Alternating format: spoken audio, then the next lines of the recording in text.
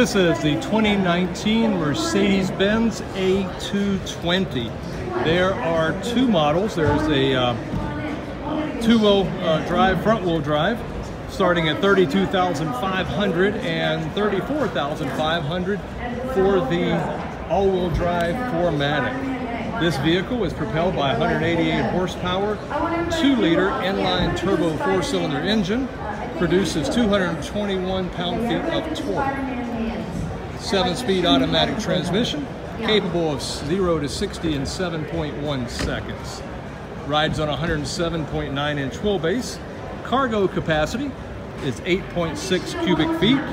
It has 4-wheel independent McPherson struts, and it rides on 17-inch wheels with 205/55 R17-inch tires. This particular model has a panoramic sunroof.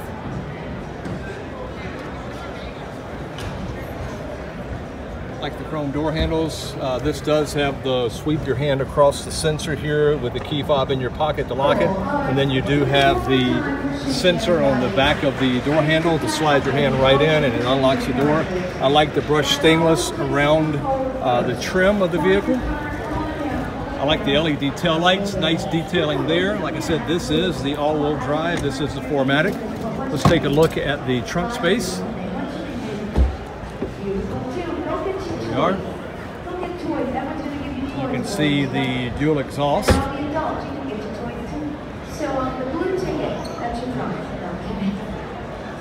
Very well done. Nice cut line along the belt line, and it does give you the typical dramatic styling that Mercedes-Benz is known for, and of course that star in the grille and the wreath crested star on the hood. This is the 2019 Mercedes-Benz A220. All right, so here we are on the inside of the brand new Mercedes-Benz A220. And I'll give you a quick shot of the interior here. We got the doors. I like the silver accents right here. It's not a speaker, it's just actually a piece of trim. Speakers down here. Okay. That's the rear trunk release down there. And there you have power lumbar, in addition to your standard Mercedes-Benz power seat controls. Heated seat. There are a couple of things about this particular car that really jumped to my attention. Okay, first of all, you're going to see Mercedes-Benz new. It's a split screen. The split happens about right here and the next screen starts about right here. So I don't know if anything actually shows up in the middle, but there's actually two physical screens in one housing. I'd love to see that for real and be able to play with all that technology. But there are a couple of things that really stand out for me on this particular vehicle, the A220.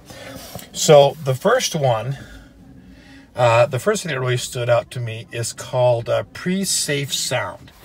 And what that is, if the rear collision sensing system in the car senses a collision, the stereo automatically emits a pink sound, which prevents you from hearing loud noises, so you don't have any trauma related to loud noises in crashes, which that is the first I've ever heard of it. Okay. The second thing they have in here is called Pre-Safe Plus. Okay, and then again with the rear sensing, the rear collision sensing system, it will of course pre-tension the seat belts, but will also engage the brake and hold it if you are at a standstill instead of you're moving, helping to prevent less damage into other vehicles and having a secondary collision, but will automatically hold the brake for you. And that's just some pretty awesome things. And then the third thing that I thought was really neat and unique, and this is yeah, again, well, three things I hadn't heard of. Well, then the third one is crosswind. Let's see, what do Mercedes call it? Crosswind assist. And that is when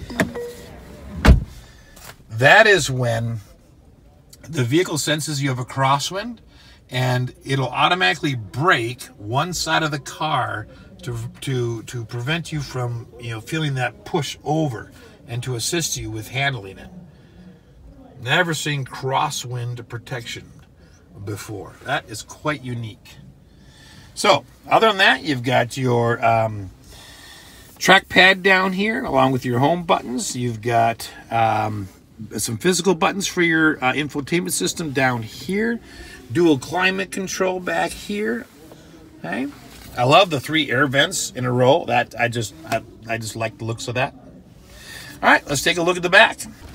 All right, so in the back of the A220, it is obviously smaller. This is a small size car here. Yet the seats are comfortable. They are contoured a little bit. You can kind of see. Let's see if I can. So right here, and it's on each edge, and you do feel that when you sit in the seat. You do have netted seat pockets on the back of the passenger and driver's seat, right down here.